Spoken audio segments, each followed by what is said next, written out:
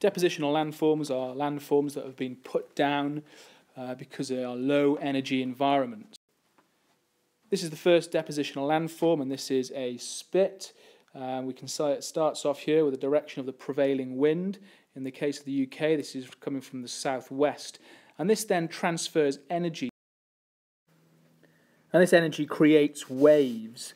And the waves then move up the beach. This is called the swash. And back down the beach, which is called a backwash. And this then moves sediment along the coastline. Where the coastline changes direction, this is a key feature, where the coastline changes direction, the sediment continues to grow outwards from the land, and this is what makes our spit, so where it grows across a river. The current of the river stops the sand from reaching the other side, and this is what's called a spit. Occasionally the wind will change direction, and it will push parts of the spit backwards as it grows, and these are called recurves. Behind the spit there is a salt marsh found in an area of low energy, so this area here, not much energy going on, no wave energy, no. So here is your example of a spit. This is Dawlish Warren, here it is in the picture, growing out from the coast, goes across the River Exe, across the Exe estuary.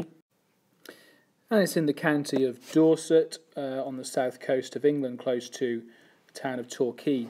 We can see a variety of the features we've seen before. So here we have the recurves. This is where that prevailing wind has changed direction.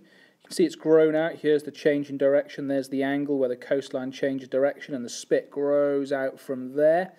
And we can see the salt marsh behind it as well. This is exposed now at low tide, but it's low energy. There's not much going on there at the moment. This is what a spit could develop into. If it's not coming across the mouth of a river, then it will become a bar. So here we have a lagoon. It's not a river, so there's no current moving outwards to sea. So the beach is able to just grow straight across and join up. So we have a bar. And in this one, the coastline has changed direction. So we've had a spit originally, but it's continued growing on, joined up to an island, and that's called a tombolo. And important of all of these depositional features is what's called a constructive wave. And these constructive waves have a long wavelength, but it's the swash that's most strong in them. They add sand to the beach, they build it up, they deposit sand, hence depositional landforms. Here's Dawlish Warren, the spit again. This time we're going to focus on the development of sand dunes. So if we add a letter A to B, this is our transect across the sand dunes. Close to A, so in this area here, we can see that there is sand. It is the beach. In this area, further away from the beach, we now start to have some trees. This is called a climax community. The vegetation changes. At the front, we have little tiny sand dunes called embryo sand dunes. And as we go over the top, we come into little bits of dip in the sand dunes, and then the sand dunes will grow some more. At the back, there are fixed sand dunes. This diagram shows it nicely. So you can see we have the sea at the front here. These are the little embryo dunes. Some of the problems here is that large destructive waves will destroy those sand dunes, so they can be destroyed. And the marram grass then finds it very difficult to grow. Marram grass is a pioneer, a colonizer at the front of these dunes here because it has waxy skin that stops transpiration. As we move further away from the sea, we get to the mobile dunes and the fore dunes, and we can start to see a little bit more vegetation now. The roots start to bind the sand together. That's what the roots do. They hold the sand in place.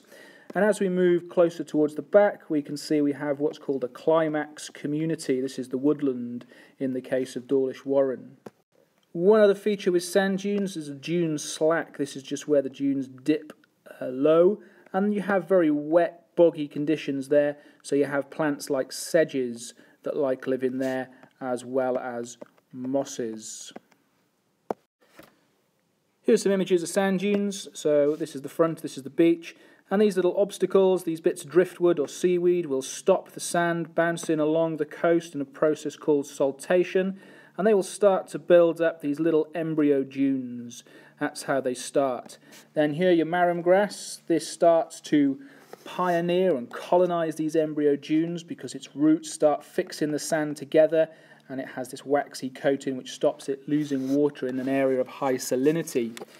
And then as we move away from the front, so we become further inland, so we're now in this top right picture here, we can see there is much more vegetation, more cover and more variety. There's different types of plants. We have things such as woody nightshade and eventually getting towards the woodland.